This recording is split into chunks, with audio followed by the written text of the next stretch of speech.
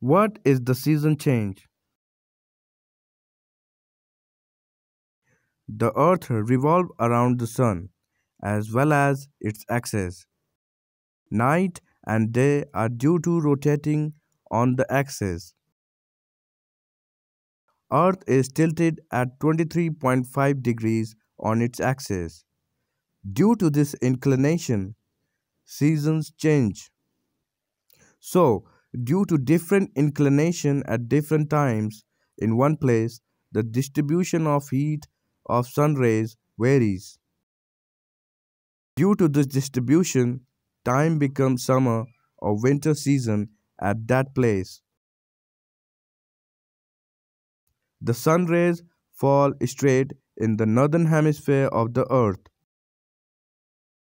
So, the northern hemisphere will be summer and the southern hemisphere will be winter.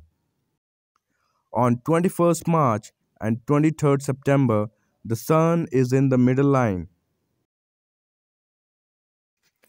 These days, there are 12 hours day and 12 hours night in every place.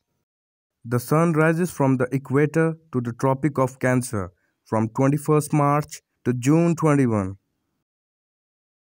The result is that it is hot in the northern hemisphere and winter in the southern hemisphere. The sun moves from the Tropic of Cancer to the Tropic of Capricorn. Sun on equator on 23rd September. On 22nd September, the Capricorn is at an angle of 23.5 degrees. On March 21, the sun again rises above the equator. During this time, the nights begin to shorten and the day length increases. The movement of the earth around the sun and rotating on its axis.